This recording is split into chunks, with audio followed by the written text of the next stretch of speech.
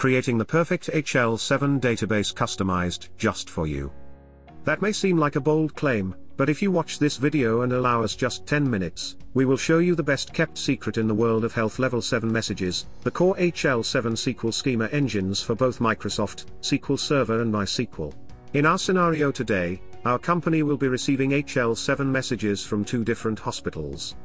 One of them will be sending ADT messages, patient demographics, while the other will be sending ORU messages containing lab reports and other documents. These 2 different HL7 feeds will require 2 completely different interfaces. The ADT data will be used to populate our electronic medical record software, and the ORU messages will be used to populate our reporting system. Shall we get started?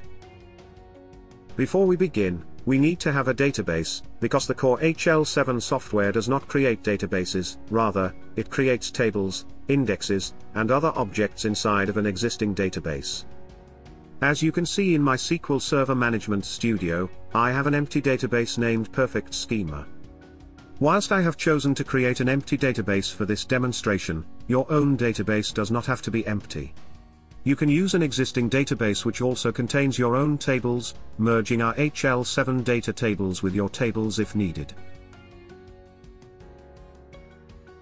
The first thing we need to do is to ask our trading partners, the 2 hospitals, for some example HL7 messages. We want to get as many messages as we can, and we want the messages to be as complete as possible, so that they fully represent the actual data that we will be getting. Here are my example messages. As you can see on the left, I have 10 ADT messages. These examples even include a Z segment. A Z segment, if you don't know, is a custom, user-defined segment which, in this instance, was created by Hospital 1. Z segments do not appear in any ANSI HL7 definition. On the right-hand side you can see that I have 96 ORU messages from Hospital 2. Now that we have our examples, we can move on to the next step. Next, we will create 2 different schema profiles in the core SQL engine. One for ADT messages and the other one for ORU messages. We will create them using the HL7 definition which contains the fewest HL7 message segments. Doing it this way will ensure that, when we create our schema tables, we have the minimum number of segment data tables possible. Observe what follows closely. As you can see here in my core HL7 SQL schema engine for Microsoft SQL Server, I've created 2 schema profiles, one for ADT messages and one for ORU messages. Wait while I adjust my screen. You can see that they're both in the same database, which is our Perfect Schema database that I showed you earlier. Let's go to the Actions menu and I'm going to edit the ADT profile. Here you can see all the connection information, for our SQL Server, our database maintenance settings, etc. Here you can also see the schema prefix, ADT. The core SQL engine software will use this schema prefix when naming all database objects that we create. But it's here in part 2 under the HL7 definition, that I've selected the truncated 2.2 definition. We created this definition and only added the bare minimum of HL7 segments. We only have 5 segments defined in here, and in several of them we have also truncated the number of HL7 fields defined. This means that when we use this vendor definition to create our schema tables, it will only create 5 segment data tables. And that is where our adventure today really begins. Now we are ready to create our schema tables. We will start by creating the tables for our ADT messages, and then we will examine the results in SQL Server Management Studio. To create our schema tables we go to the Actions menu, and we click the Create Schema Tables button. If our schema tables have already been created we will receive a message warning us of that. Since this is a permanent action, I have to check that I agree before I can continue. But what you can see here is all of the SQL scripts that will actually create all of my tables. I click OK, and the schema has been done. I can now go back into the Actions menu, and verify the schema exists and it will tell me that a core schema has been detected in the database. And that's really all there is to it. Let's go look at what happened in SQL Management Studio.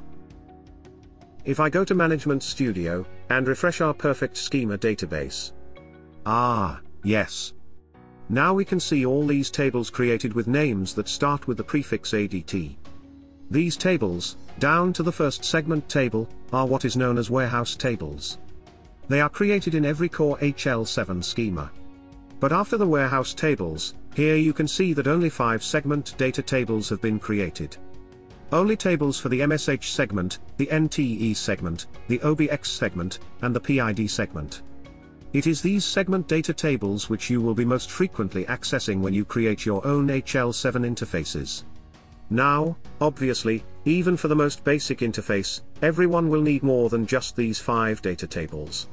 But be patient, because after we create the core HL7 schema for our ORU messages, we move on to the next step, training our schema tables, and then all of your questions will be answered. Now that I have created my ORU schema tables, I will refresh my database in Management Studio and we can have a look. At this point, as you can see, there are now 2 different sets of tables in our Perfect Schema database. These 2 sets of schema tables are identical, they have exactly the same fields and tables, the only difference between them is the naming convention. Our ADT schema table names all begin with ADT_, whilst all of the ORU schema table names all begin with ORU_. Now that we've got both schemas set up, we're going to start training them. This is where things will diverge, as the ADT schema is optimized for ADT messages, and the ORU schema is likewise optimized for the ORU messages. Schema training is automatic in all of the core SQL engine software. As HL7 messages are imported, any missing tables or columns are automatically added. Likewise, if a data column is too small to accommodate a piece of data, it will automatically be resized to accommodate the data. This will prevent any type of data truncation from occurring. You can also manually train your schema tables without actually importing any messages, and this is what we will be doing next.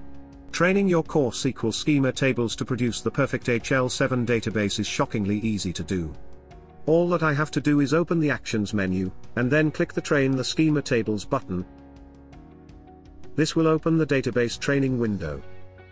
In here, all that I have to do is select either a single file containing messages, or I can select a folder containing HL7 message data files and it will train using all of the files found in that folder. This means that you can train your schema tables with tens of thousands of HL7 messages if you want to. Having selected my HL7 data file, I just click the Start Your Training Operation button and watch the progress. Watch closely because since I only have 10 messages selected, it will run very quickly. Now, wait while I also train our ORU schema tables using the 96 example messages we got from Hospital 2, and then we can review what happened in our SQL Management Studio. When we refresh our tables in the Perfect Schema database, we can see some dramatic changes have been made to both the ADT and ORU schemas. Note all of the new tables in the ADT schema. The training operation even created a table for the custom Z segment we had in our example messages. Let us compare the changes made in the ADT schema with the changes which were made to the ORU schema. As you will recall, when we started the training operation, these schemas were identical. Now, the ORU schema contains only segment data tables which relate to the HL7 ORU examples we got from Hospital 2, while the ADT schema only contains the relevant tables for the ADT examples we got from Hospital 1. Now that I can see exactly what my different schemas will look like, what tables they contain, and what data columns exist in those tables, I can design my own internal processes needed to process messages as they are imported into each schema, whether that be stored procedures, or using whatever development environment I choose. This concludes our demonstration of how to create your Perfect HL7 database. Feel free to try this out yourself. You can download the core HL7 SQL engine software from our website and activate a free demo license. Remember that while this demonstration used Microsoft SQL Server, you can also download the SQL engine for MySQL as well. If you have enjoyed this content, please let us know by liking this video, and subscribe to our channel to get notified when we release new content.